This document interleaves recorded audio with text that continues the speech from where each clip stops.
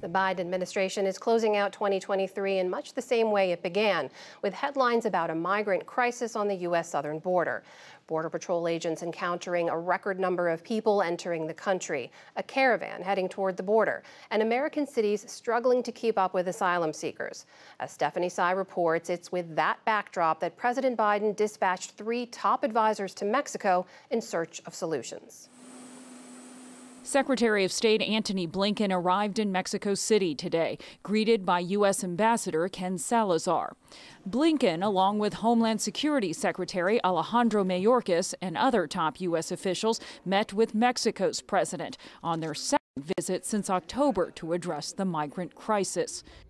The U.S. is asking Lopez Obrador to make it harder for migrants to move through Mexico and to do more to stop migrants when they try to enter Mexico from Guatemala. In exchange, Mexico wants the U.S. to commit more aid to the migrants' countries of origin and ease sanctions on Venezuela and Cuba. The talks come as record numbers of people try to enter the U.S. from the southern border. At times last week, Customs and Border Protection stopped more than 10,000 people a day, adding to the more than 240,000 migrants that officials encountered in November.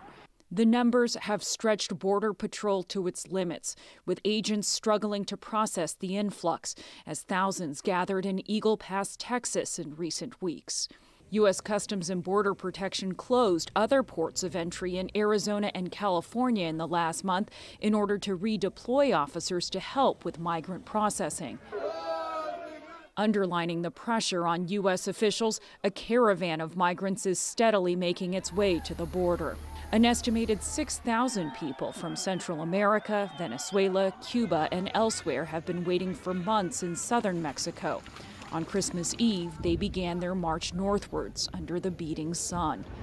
They make up the largest caravan in more than a year. Many young and exhausted families are among the masses, including Jose's. My daughter can't walk anymore.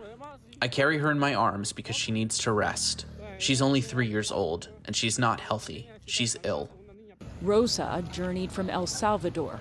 I demand politicians to touch their hearts, because many of us are tired, without eating, and with blisters on our feet.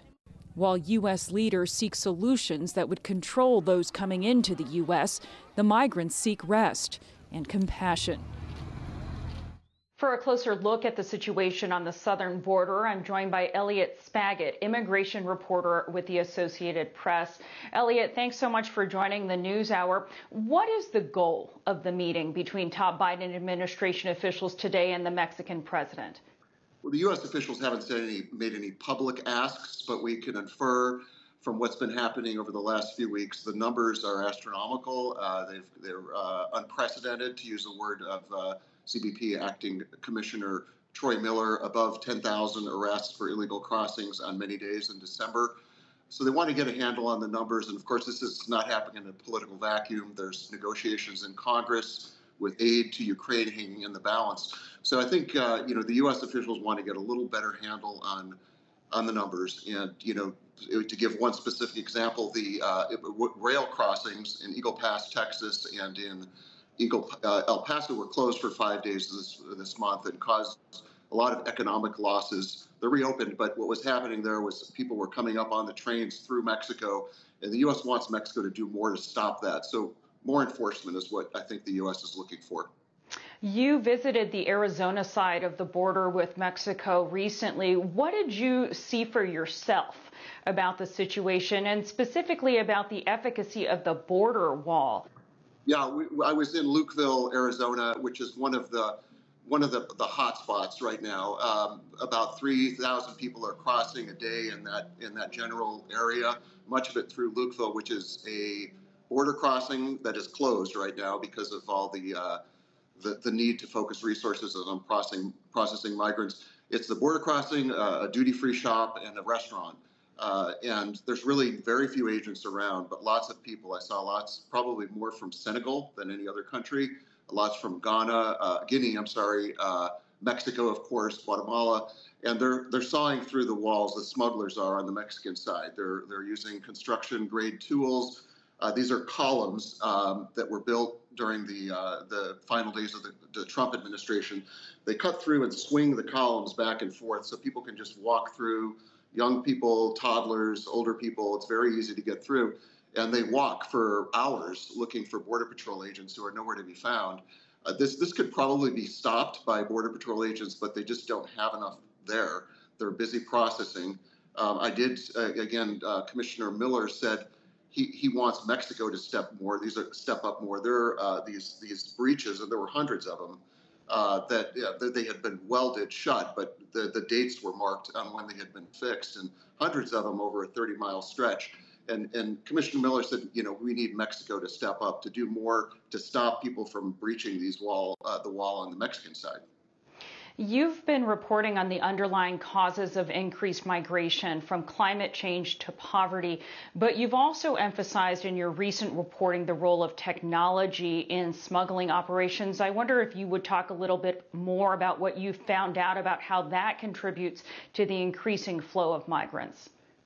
Yeah, well, it vastly increases global mobility. So we did a story on Mauritanians who are very few are crossing, and then around February, March of this year, they were crossing by several thousand a month. Most of them going to Cincinnati or New York. They fly. 4,000 Chinese are crossing a month through mostly through San Diego. I mentioned the Senegalese, people from Uzbekistan, Turkey, India, thousands from these countries every month, and there needs to be a lot more reporting, I think, on this. But there are travel agencies that many of them really are travel agencies, and they help.